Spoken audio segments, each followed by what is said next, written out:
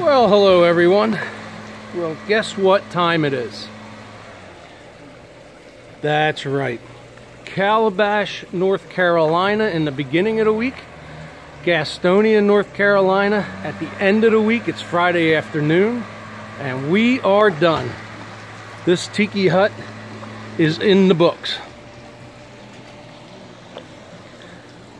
Now, not sure if you can picture this, but across the back, it goes straight across the back 24 feet. And from the left corner, it takes a 90-degree turn at 14 feet. Then it comes across 5 feet. Then it goes into that big radius you see. And once you get around the radius, then it cuts back in 5 feet. So this is a big Tiki Hut for this backyard.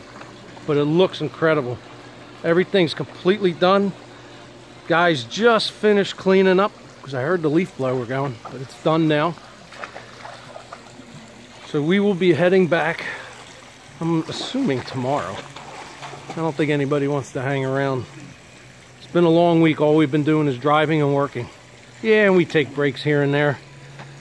But my brother Tim put the deck down before we got here, and he had the poles up. So let's see what the inside looks like.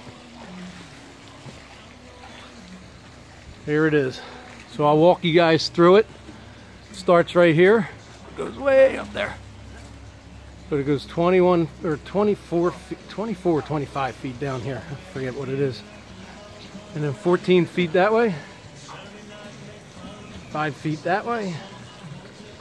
And it takes a funky turn. And then we're back where we started. So only at Tiki Kev's you get this quality and craftsmanship.